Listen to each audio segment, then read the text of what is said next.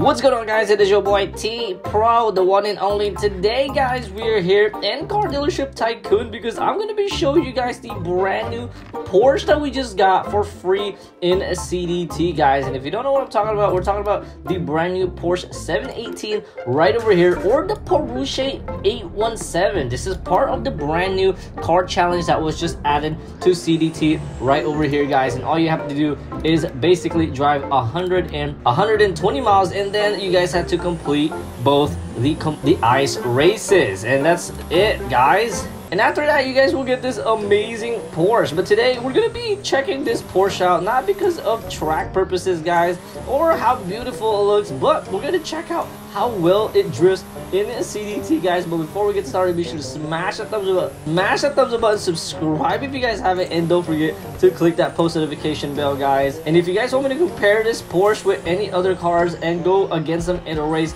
let me know what car that is, and I will make a video of it. Now, let's get this video started. All right, we are at the drift track right over here, guys, and you can see that we got the Porsche, and it is already fully upgraded. We did upgrade it when we got it, guys, and you can see that we haven't gotten spike tires yet, and this is what we're gonna need to drift. And if you guys look at the stats, it is a rear-wheel drive, and that is perfect for what we have to do. So let's go check out what our first attempt is on this one. I'm gonna see if I can get at least 15,000 points, and then we're gonna see if we can get something a little bit higher. Let's see if this Porsche 718 can actually drift. All right, here we go, boys, and we are off. Here we go. Oh my goodness, so far it's not doing bad at all. We're already at a 1.3 multiplier, and we got our first 1,000 points already. Now we're a little rough right here, guys, because this is our first race, but you can see that it's actually sliding around pretty well. It does seem like it needs a little bit more slippage right here because it's not really doing much. You guys can see that it's trying to drift.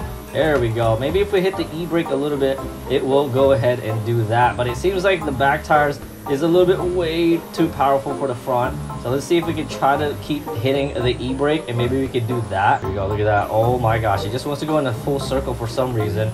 Here we go. Yeah. Nice, nice, nice. Here we go.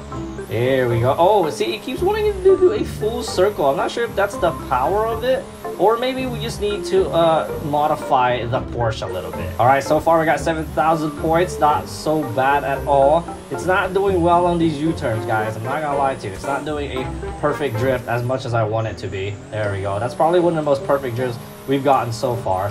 There we go. Nice, nice, nice. Oh my goodness. And you guys can see we already got 15,000, 12,000 points right there. We're aiming for 15. It seems like we're not going to get it just because we're a little bit out of time. But you know what? That's pretty close. We got at least 13,000 points right there for our first run. And I got to say that if we upgrade this a little bit more, maybe we can get it. So let's see what we need to change here. All right, first, guys, let's go ahead and lower it. It's a little bit too high. So let's go ahead and lower the springs right there, and then we want to add a spoiler. I think it'll look a little bit better if we have a spoiler with it. You know what? Maybe nothing too crazy. Ooh, what about this one? Yeah, that's a little bit too crazy. But if we go ahead and add maybe something like this, it would look a little bit better, or maybe something like this. Nothing too much. Maybe even a simple one like this one. Let's go ahead and get that one. And then the alignment, you know what? We're going to go ahead and hit the cambers a little bit. Let's go with a -10. Let's go with a -10 on the back, and let's go with -10 on the front as well. And just like that, we got it. So let's see. We're gonna leave the offset right here. I'm not gonna touch those, but let's see if changing this actually helps. There we go. It respawned the car for us. Let's go. I want to change the color up a little bit too. So let's go ahead and get that started. And let's go ahead and change it to a red. Yeah, look at that. Looks a little bit more feisty. And then with the black rims, there we go. And then red calipers. And then with the interior, man, we gotta do something unique. Let's do white with the brown. Yeah, look at that. Fancy colors inside, baby. Here we go. We got this cool looking Porsche now, and let's go ahead and turn on our lights. Let's see if this works. I really hope it does. If not, oh, there we go. It's doing a little bit better now since we changed the front camber. I think that's all we needed to do. And we already got 1,700 points. Oh, 1,900. The only issue with this car is probably the acceleration part. It does not want to accelerate as fast as you want it to be to hit a drift. But it still does pretty well to actually hold the drift if you guys get enough speed. But if you guys are going too slow with this, it's not gonna go ahead and perform a drift. You guys need to go at least like 80 miles an hour to get a good U-drift right over here. And just like that, we barely made it. All right, our time's coming up right here, guys. We still got 9,000 points. It seems like we didn't do as good as the last round. Even though it seems like it's doing a little bit better, we still did boo-boo. All right, we gotta do this again, guys. But this time, we really gotta get 20,000 points. Maybe if we move the offset a little bit. There we go. Let's do that. Negative 50 in the back and negative 50 in the front. So we should be good right there. It should be pretty balanced out. I think we did the wrong car. Let's go ahead and go to the right one. Here we go. We got the alignment right here. Let's do negative 50 just like we did the other car, and like that. There we go. Now it should perform a little bit better. If it doesn't, well, this car is not a drift car. All right, boys, here we go. We are drifting now. Oh my gosh, it does seem like it's a little bit more control when we're doing the drifts, but the power, guys, is just so low. Look at this. Yeah, there we go. Maybe if we hit the wheels on the right time, it won't oversteer. It seems like it's doing that every single time. I mean, there's no issue with that, but then we start hitting the barriers, and then that's when we start losing all the points. Look at that. So we can't even stick to the drift track long enough, and I want to because I want to seem like a professional drifter and not a professional wall hitter. All right, here we go. Let's go ahead and finish this up. Now, I do have to say, it is pretty fun doing this in first person mode, guys.